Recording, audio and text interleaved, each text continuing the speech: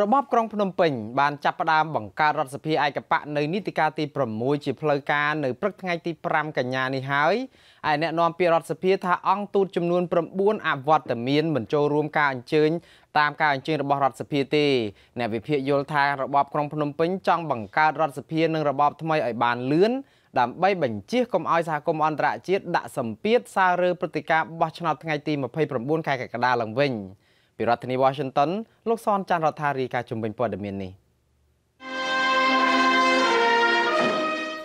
ក្រុមតំណាងរាស្ត្រឯកបៈនៃគណៈបកប្រជាជនកម្ពុជាចំនួន125នាក់ដែលរងការចោទថាកើតចេញពីការបោះឆ្នោតបង្ក្រប់កិច្ចបាននាំគ្នាបង្កើតកិច្ចប្រជុំរដ្ឋសភាជាលើកដំបូងរបស់ខ្លួននិងបាននាំគ្នាទៅស្បត់ចំពោះព្រះភ័ក្ត្រព្រះមហាក្សត្ររួចរាល់ហើយនៅថ្ងៃទី5ខែកញ្ញានេះ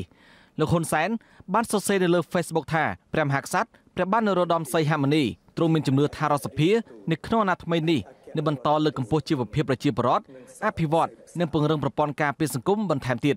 លោកអះអាងបន្ថែមថាព្រះមហាក្សត្រទ្រង់បានសម្ដែងក្តីរីករាយនិងសាទរចំពោះសមាជិករដ្ឋសភាអាណត្តិថ្មីទាំងអស់ដែលប្រជាពលរដ្ឋបានសម្ដែងឆន្ទៈនិងមានជំនឿទុកចិត្តតាមរយៈការបោះឆ្នោតកន្លងទៅនេះអគ្គលេខាធិការនិងជាអ្នកនាំពាក្យរដ្ឋសភាលោកលេងពេញឡុងបានប្រាប់អាស៊ីសេរីថារដ្ឋសភាបានដាក់លិខិតអញ្ជើញតំណាងស្ថានទូតទាំងអស់នៅកម្ពុជាមានចំនួន31ស្ថានទូតប៉ុន្តែបានចូលរួមតែ22ដែលអវត្តមានតំណាងអង្គទូតចំនួន9ដូចជាសហរដ្ឋអាមេរិកសហភាពអឺរ៉ុបបណ្ដាលអង្គទូតបណ្ដាប្រទេសលោកខាងលិចនិងប្រទេសអូស្ត្រាលីដែលបានអវត្តមាន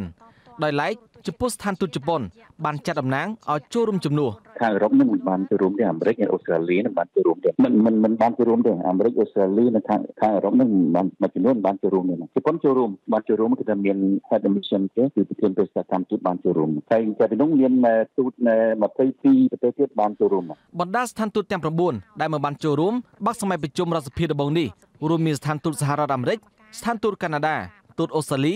ទូតបារាំងអាល្លឺម៉ង់អង់គ្លេសស៊ុយអែតសហភាពអឺរ៉ុបនិងប៊ុលហ្គារីឯកអគ្គរដ្ឋទូតនិងឯកអគ្គរដ្ឋទូតនៃបណ្ដាប្រទេសដែលបានចូលរួមបាក់សម័យប្រជុំរដ្ឋសភាឯកបៈតាមការអញ្ជើញបានប្រាប់ហេតុផលថាពួកគេជាប់រវល់នៅក្រៅប្រទេសមិនអាចចូលរួមបាននោះទេប្រធានក្រុមអ្នកវិភាគវ័យក្មេងកញ្ញាលីសីស្រស់មើលឃើញថាការប្រញាប់បង្កើតរដ្ឋសភានីតិកាលថ្មីនេះហាក់ដូចជាលឿនពេកព្រោះវិបត្តិនយោបាយមិនទាន់បញ្ចប់នោះទេចំណែកប្រសិទ្ធភាពរបស់សភាឯកបៈនៅអាណត្តិថ្មីនេះនឹងមិនមានភាពល្អប្រសើរដោយរដ្ឋសភាដែលមានគណៈបកប្រឆាំងនោះទេអ្នកវិភាគរូបនេះយល់ឃើញថាការមិនចូលរួមរបស់បណ្ដាស្ថានទូតប្រទេសប្រជាធិបតេយ្យជាការបង្ហាញថាពួកគេមិនពេញចិត្តនឹងមិនទទួលស្គាល់រដ្ឋសភាឯកបៈដែលកាត់ឡើងពីការបោះឆ្នោតមិនត្រឹមត្រូវមិនសេរីនិងយុត្តិធម៌ទេរដ្ឋាភិបាលអាចនឹងជា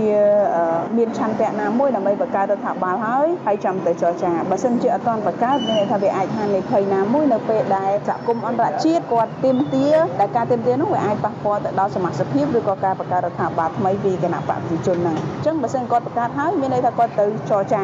អញ្ចឹងទោះបីជាសហគមន៍អន្តរជាតិក៏ទាមទារមានន័យថារដ្ឋាភិបាលត្រូវបានបង្កើតហើយអញ្ចឹងរដ្ឋាភិបាលក៏មិនមានលក្ខណៈដើម្បីធ្វើការកែតម្រង់ឬក៏ធ្វើការដោះស្រាយទៅនឹងការបោះឆ្នោតឡើងវិញឬក៏បញ្ហាផ្សេងទៀតទេទោះបីជាយ៉ាងណាមេដឹកនាំរបបក្រុងភ្នំពេញលោកហ៊ុនសែនអះអាងថាបន្ទាប់ពីបើកសម័យប្រជុំនឹងចូលស្បត់ក្នុងព្រះបរមរាជវាំងនៅថ្ងៃទី6ខែកញ្ញាសមាជិករដ្ឋសភានឹងបោះឆ្នោតជ្រើសតាំងក្បាលម៉ាស៊ីនរួមមានប្រធានអនុប្រធានរដ្ឋសភាប្រធានអនុប្រធានគណៈកម្មាធិការជំនាញនៃរដ្ឋសភានិងផ្ដល់សេចក្តីទុកចិត្តចំពោះគណៈរដ្ឋមន្ត្រីថ្មីនៃរបបក្រុងភ្នំពេញខ្ញុំសនច័ន្ទរដ្ឋាអាស៊ីសេរីរាយការណ៍ពីរដ្ឋធានី Washington